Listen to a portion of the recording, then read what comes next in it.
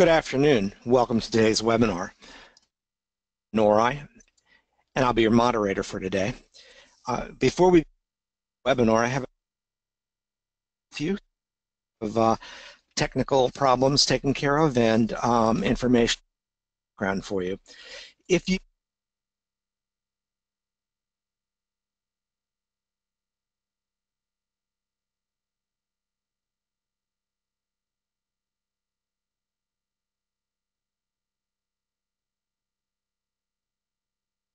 Welcome to today's webinar. My name is John Nori. I will be your moderator for today's webinar.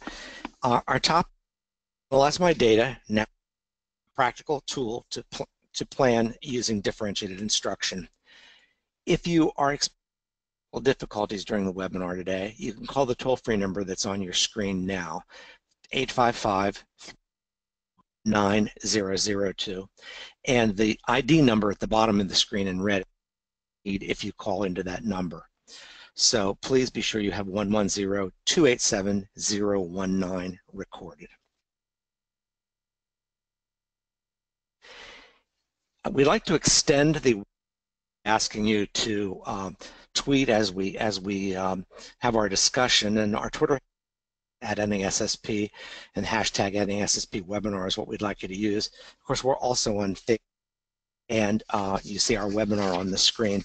If you're looking for a certificate of attendance, that's at the bottom of the screen. I'll give you a moment to jot that information down so that you can pursue that if that's something you choose to do.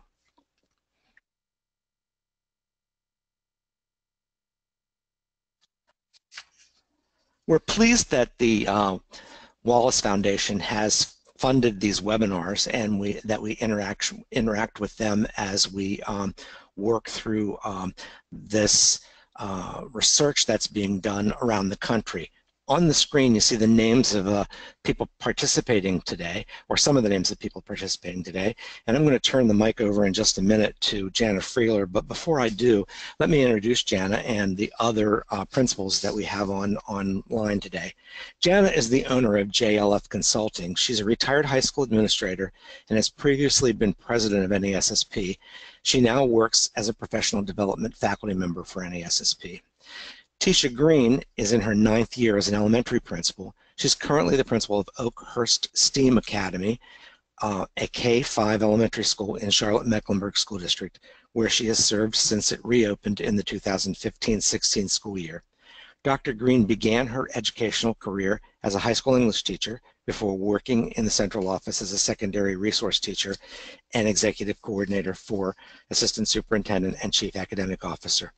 Dr. Green is a national board certified and holds a BA in English and MA in English education from the University of North Carolina at Charlotte, a principal certification from Western Carolina University, and an EDD from Wingate University.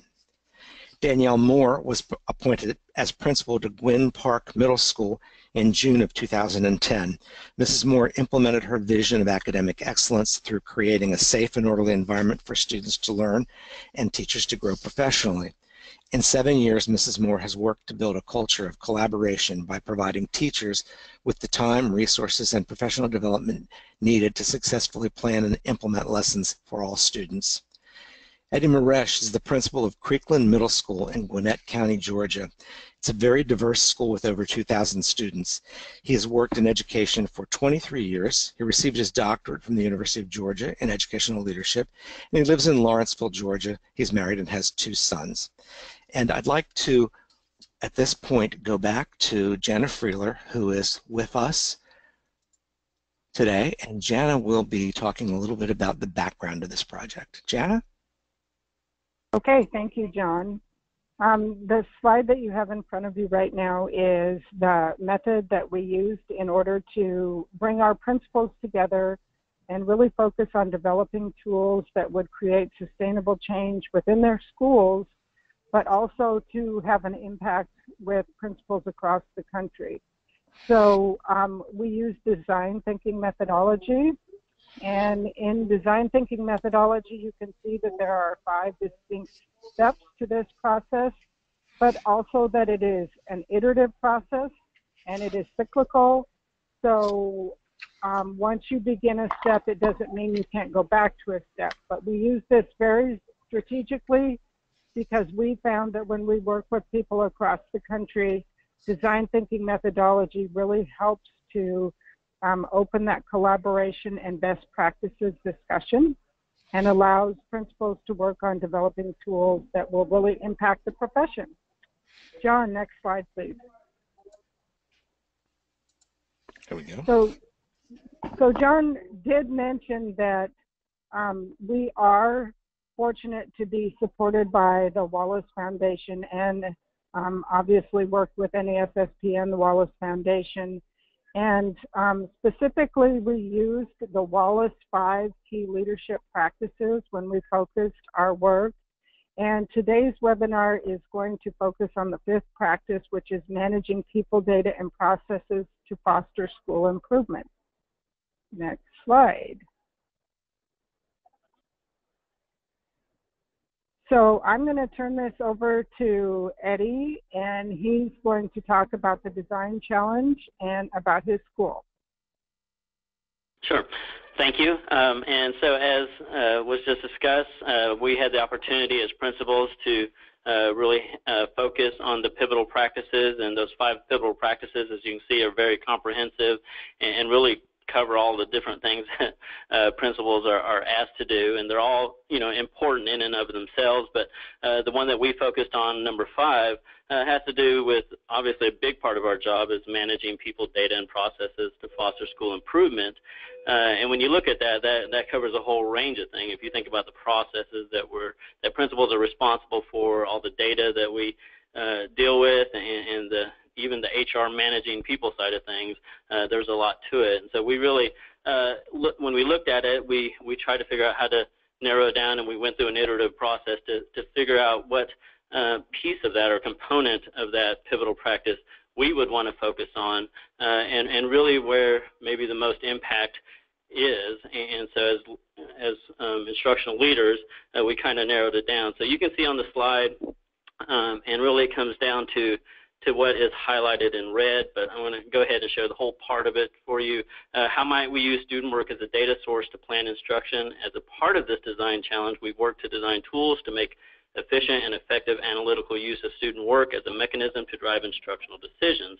And so then that red piece is critical. This tool focuses on the planning of instruction after the analysis of student work rather than the analysis itself. And so as a part of the Wallace PLC group of principals, we really dove deeply into this. We consulted with national experts. We really looked at all the elements that go into doing this well. And what we found was that there's a lot of data out there. We all have a lot of data, and we all typically have a process of looking at the data, but really kind of where the roadblocks and the challenges has occurred is once you've analyzed the data, then the now what, or so what happens next, was the critical piece. And so that's what we chose to focus on, and really looking at a tool that will help move that work forward after you've analyzed it. So that was our design challenge and process.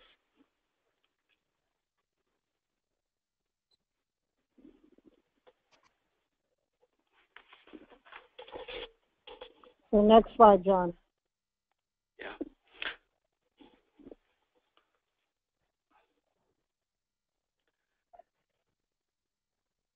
All right, so this time I'll turn over to Tisha Green.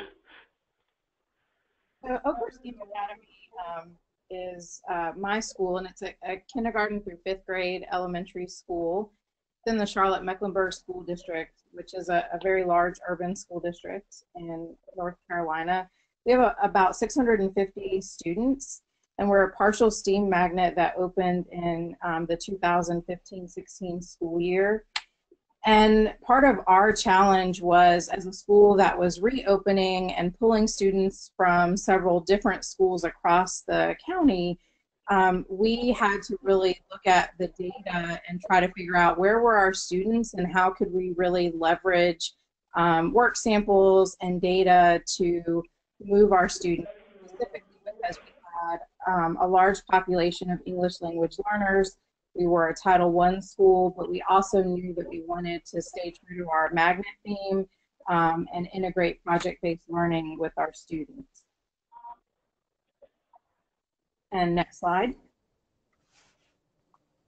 And then I'll turn it over to Danielle Moore. Hello, I'm the principal at Gwen Park Middle School, which is considered a small middle school in a large urban district of Prince George's County in Maryland. We have about 640 students here in our building in grades 6 through 8. One of the focus areas for our particular school this year is trying to move our data. Our school does not have a lot of turnover, so our teachers have been here for a while, but I've noticed that our data has become very stagnant, meaning that we have not had a jolt or move in our data in quite some time. And so we are utilizing this particular tool to really dig deep into our teacher practices as well as what we're doing in the classroom to move that pendulum with regards to our data. So once again, we're a small middle school, 640 students. Normally it's about 1,000 students in middle school, so we're considered a pretty small school. Our teachers are very comfortable in the building and comfortable with the instruction. However, I've noticed that they're still doing things the same way, and so we're getting the same results, and so it's now time to shake things up, and so this tool helped us do that. Next slide. All right, and again, this is Eddie Maresh, and I am the principal of Creekland Middle School. Creekland Middle School is located in Gwinnett County in Georgia. It's Lawrenceville, kind of a suburb of Atlanta. It's on the larger side, as was stated earlier. We have about 2,100 students, and actually when it opened in 1996, it was the largest middle school in the universe, pretty much. It had over 3,000 students at its highest. But fortunately, we've had some relief, and so now we're down to about 2,000, a little over 2,000. And so when we look at the data challenge for my school or Creekland Middle School, it kind of reflects what we see even across the country. Is this the changes in demographics? When the school opened, it was very homogeneous, very low free and reduced percentage. And we've seen the demographics really change, where it's become much more diverse. If you see the pie chart there, it's almost like a third, as far as African American, Hispanic, and white.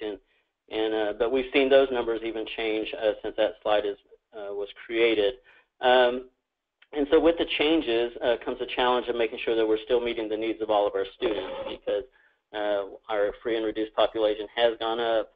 And so the challenge is making sure that we're still having high expectations of our students.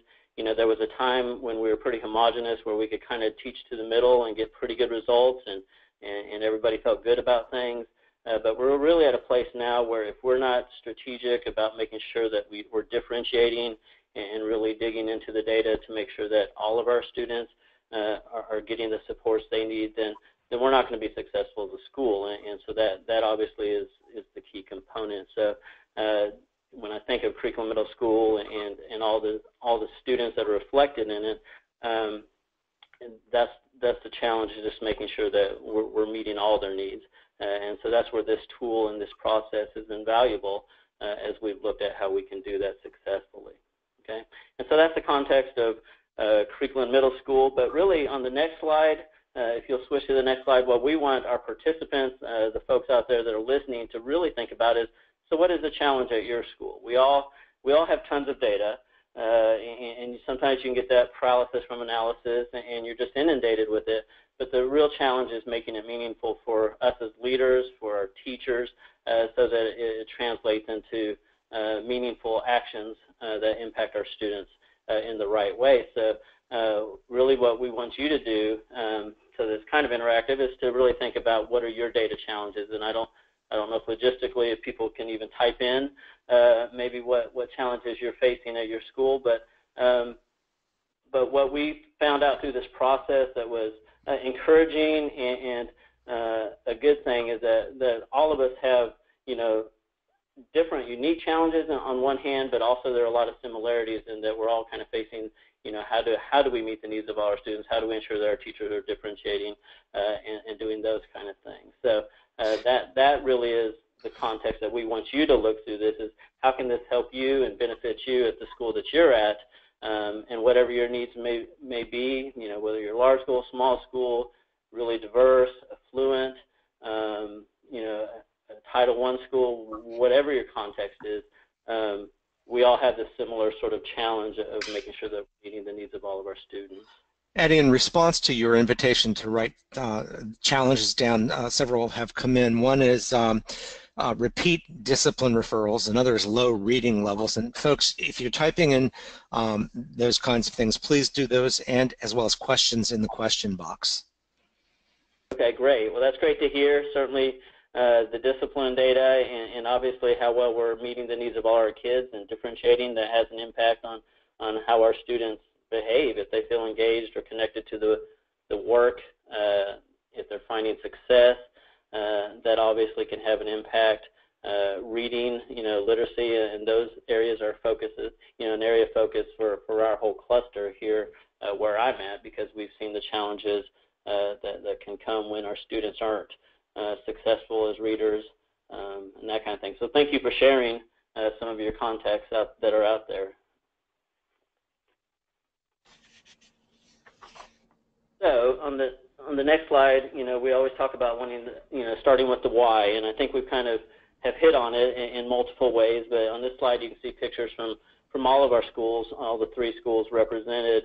You know, you can see the students coming from various backgrounds, different places, and that kind of thing. And really, it's about making sure that none of them fall through the cracks, that each and every one of them is getting what they need, and that is the hard work of being a leader, but also the hard work that our teachers face, where that's what we're asking them to do, is really drill down to every single child, and that isn't easy. And so that's, but that is the why, because, you know, as a leader, as a principal, there are a lot of things that can keep you up at night with data and processes of managing people, but really there's no more compelling, I think, question or item than, you know, are we truly helping every one of our students be successful and meeting them where they are. And so that's why this work has been so valuable and I think so critical and important. So.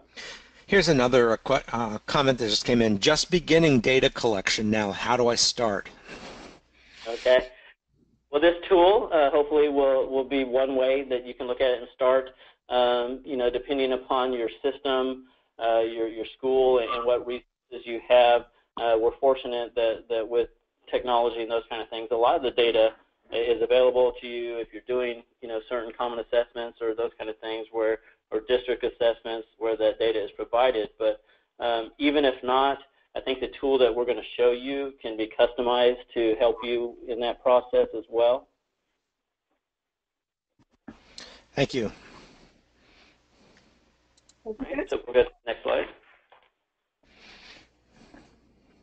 So as a group, we realize that our teachers collectively have been doing a great job looking at data, looking at student work, and we realized that we had to use a broad context to define what student work was, because we were coming from different states, we had different standards, and we really wanted it to be both formal and informal student work, assessments, things like exit tickets, assignments, and projects.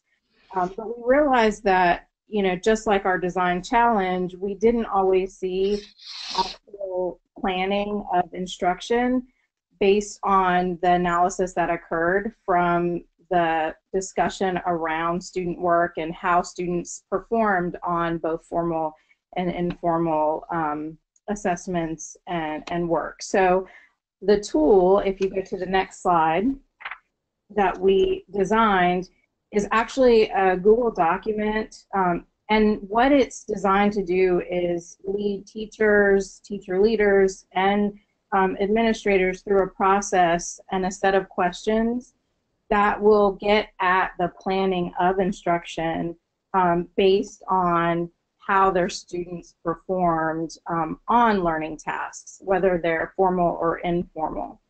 And so if we go to the next slide, you'll actually see a screenshot from the template that we created. And the tool, it's completely customizable, but it really asks teachers to reflect on how their students performed, but they put in a description of the student work. So there's a description, a title. They actually can input objectives so that they can align it to multiple subject areas. And then if you go to the next slide,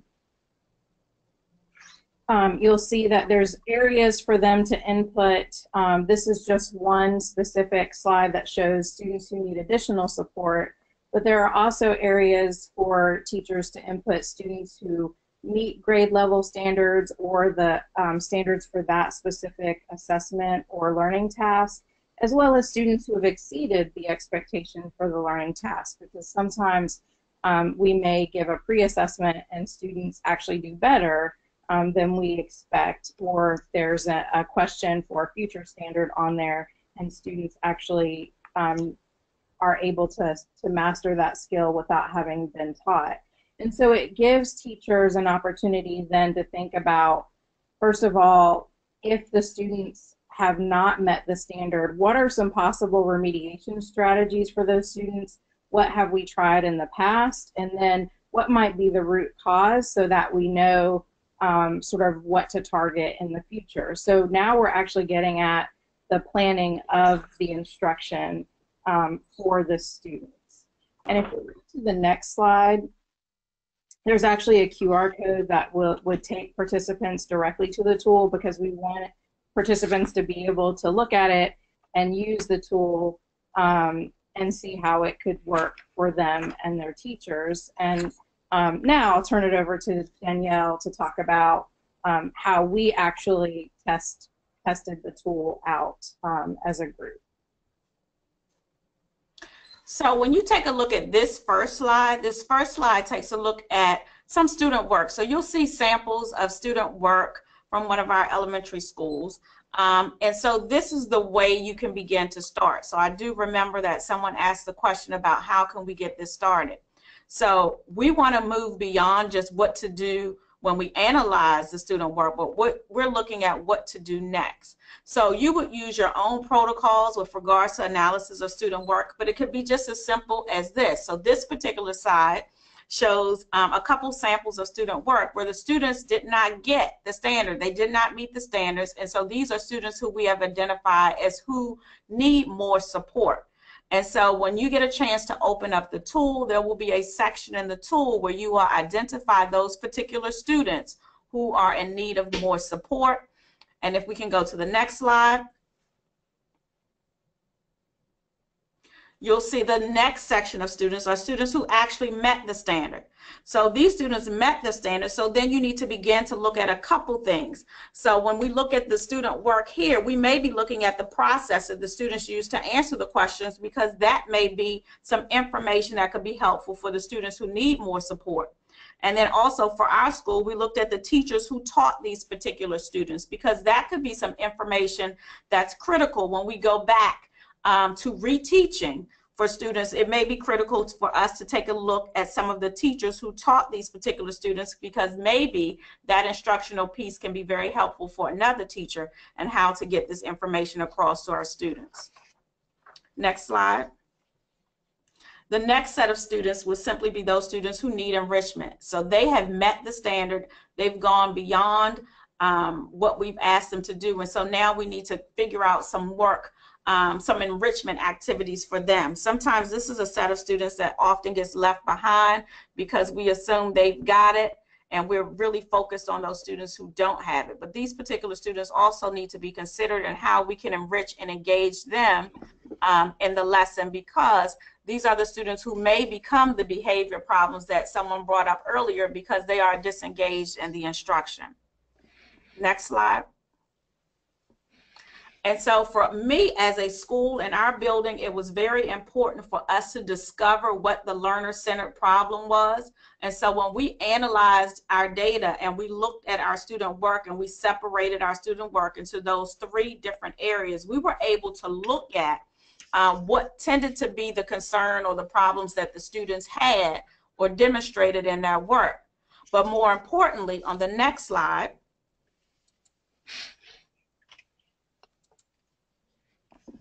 you'll notice that we were able to come up with some themes, and then we talked about implications for us as teachers and the instruction. So not only looking at the errors that the students made or where they struggled, but then going back and using that as a way to reflect on the teaching part. So what we decided to do is we saw what the students did and what they produced on the student work.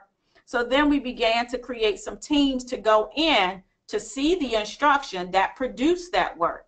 So we had teachers go into other teachers' classrooms and just simply note their noticings, the questions that were asked, how the students were engaged. And then we took a look back at our instruction. So then we began to take a look at teachers.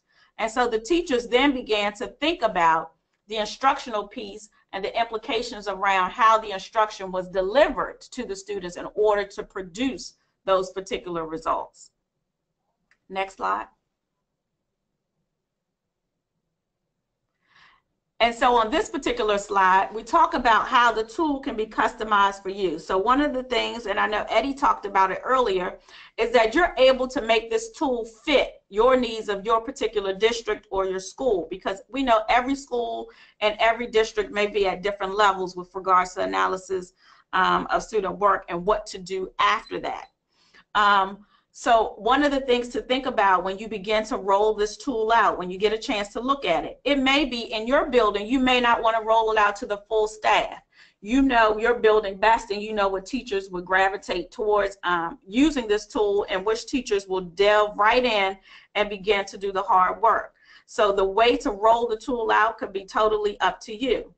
You can customize the tool in that you can upload some of the information from your district, so standards and the curriculum and things like that that you want to add to the particular tool that is indicative of things that are important in your particular district. So there may be some look-fors, there may be some things that certain departments have asked that you all do. So those are things that you can also include in the tool to help support the work. So this tool is very customizable for everybody.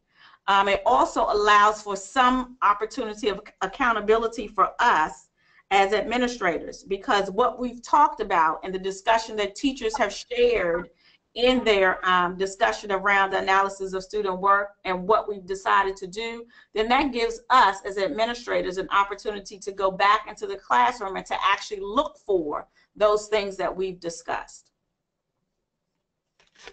Next slide. So before we would take questions and comments, I would like to thank Eddie and Tisha and Danielle for doing the webinar. Obviously, the work is great work. They worked with a group of people across the country. And I know there will be questions, but one that I have that I would really like one of you to address is how design thinking methodology helped facilitate the production of this tool.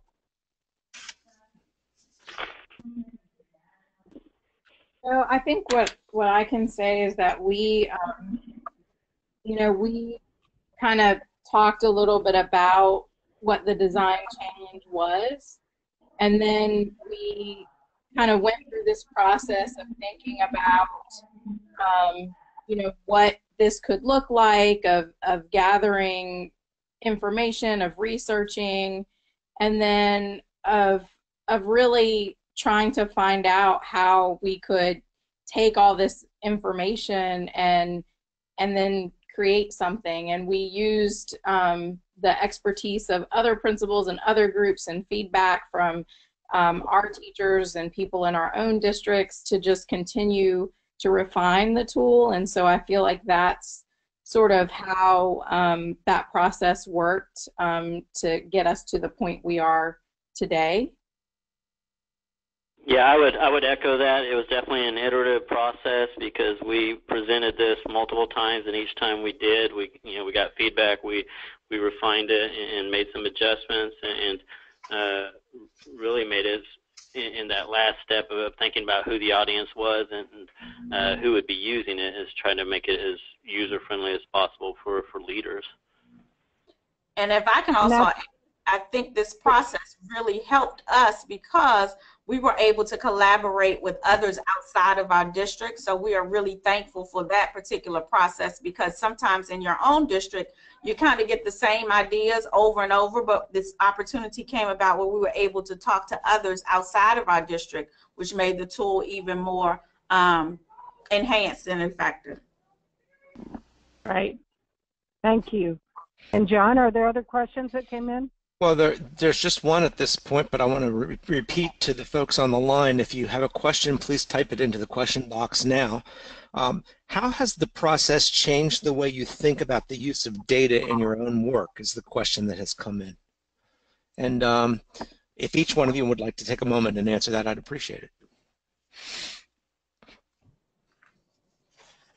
So this is Keisha, and I think for me, as I think I've been so used to as a principal, especially going from a traditional elementary school to a school where we're focused more on project-based learning, really looking at data in a much more broader context that, you know, student work products that might be small parts of a whole can be just as powerful as, you know, a standardized test. And I think my teachers have really come to see the value of really an approach that is much more holistic than just this, you know, assessment that might be every 4 to 6 weeks.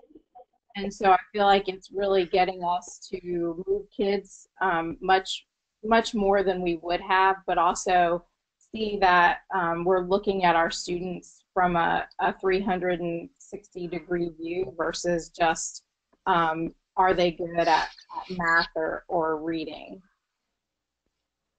And I would say, if I could add, this is Danielle, for our particular school, I think the tool was very helpful in moving the work, because I think sometimes as a staff we get stuck on just the analysis part and identifying those students who can't meet the standards, those who didn't, and those who did, and we kind of get stuck there. We map out who got it, who didn't, but then the next step is what this tool really focused us on, is the next step, what happens next. And it caused us to be very reflective. Sometimes teachers aren't always reflective in their practice, and this caused us to be really reflective in what are we doing to yield these results, and how can we change what we're doing to try to ensure that all of our students are successful. So I think it really focused us on what happens next, as opposed to just getting stuck in that whole analysis of student work, and then just identifying who can't, who can, and kind of just being stuck in that area. Yeah, and Danielle said everything I was going to say, but just the same thing is that a lot of time when we would get into our data dives, it felt like an autopsy where, okay, it's done, we're moving on to the next standards, but it really has become more of the formative part of the process where we have to identify and then figure out what adjustments we're going to make while we can, and so that we're not just seeing the data for what it is. And I think for my school, it really helped with the conversations, because a lot of times when teachers will get the data back, it's very easy for them to start, you know, digging into the why. You know, I have this group of students, or I have the ELL kids, and it got into a lot of, you know, off track a little bit. And so having the tool really guided those conversations so that the data wasn't dead, but it became more organic and leading into meaningful conversations of what can we do now, and as Danielle said, what are our next steps, so that it became more hopeful than, you know, like I said, after the fact, where, okay, this is what it is. We were able to use it as a springboard to think about our next instructional enhancements or refinements or reteaching, remediation, all those kind of things. Thank you. Could someone talk about where a participant can go to actually see the tool? And I saw the QR code and I heard the comment about that, but where are these things housed? How can somebody get to them? So it's housed in Google. It's a Google document. Okay. The easiest way to do that, John, is to go to the NASSP website. Okay. And under online professional development, there is a section with all of the Wallace tools. So you will find 7 different tools based on the 5 Wallace key practices and links to them there, so they can get right on them from the NASSP website homepage, professional learning, online professional development, and then scroll down on the screen and you'll be able to see them. Thank you for that. There are no other questions that have come in at this time, so I would like to turn the floor back to any of the principals if you have any final words for the audience. Is there anything you'd like to add? If I can just add that to really utilize the tool the best way you can for your particular building. The tool was really designed in mind for everybody to be able to use it as it fits your needs. So really think about the rollout of the tool and how you would decide to use it. It could be just with new teachers. It may be just with veteran teachers. It is a computer. It requires you to know a little bit about Google. So some teachers you have may not be comfortable utilizing technology. So just really think about the rollout of it, because I think once people begin to see the success and the importance of the work, the tool will speak for itself. But getting started, you really want to be very careful or very determined or sure about how you want it to roll out. Be very intentional. That's the word I'm looking for. Intentional about how you roll it out, because that could make the difference with regards to other teachers becoming more engaged or involved or interested in using the tool. Thank you. Anybody else? I would just say at the end of the day, it's about, you know, improving the student outcome and, you know, planning the instruction and then delivering the instruction. And so one of the things that we didn't hit on is, you know, there's a way, once the teachers input sort of their plan, their instructional plan for the student work, it creates an Excel file because the Google Doc then captures that information. And as a school leader, I can then go into those classrooms and see that instruction take place. And that's also a way for the teachers to reflect on the instruction, but also for there to be sort of an accountability measure as well. Thank you. Eddie, you were going to say something? Well, once again, she took everything I was going to say, but the only thing I would add is that as a leadership team or as your admin team, it really does provide valuable information with that spreadsheet. When you see what some of the challenges, depending upon what you build into the tool, you can find out from the teachers what their needs are, what resources they feel like they need to do the things. Because it's not that the teachers don't want to help students and don't want to remediate. It's just sometimes they don't always know, okay, what are some other options? What are what's a toolkit of resources? What staff development could be helpful in helping our students get there? Those kind of things. So we have found that part of it helpful as well. Thank you all very much. As you can see, and the audience, I'm sure, is aware, we have folks from all over the place on this call, and everybody's very busy, especially at this time of the day. And so we are very grateful to the principals for changing their schedules and making sure they're available to be a part of this, and of course to Wallace for the work that they've done. I'd like to advance just one more slide, and that is to invite you to the National Principals Conference, 2018 National Principals Conference, July 11th through 13th in Chicago, McCormick Place, and we hope that some of you or all of you will join us there. It's a wonderful event. If you haven't been to one, I highly recommend it.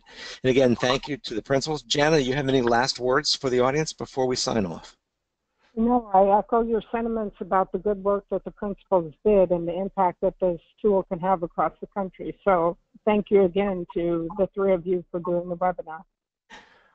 And with that, I will sign us off. Thank you very much. Thank you. Thank you.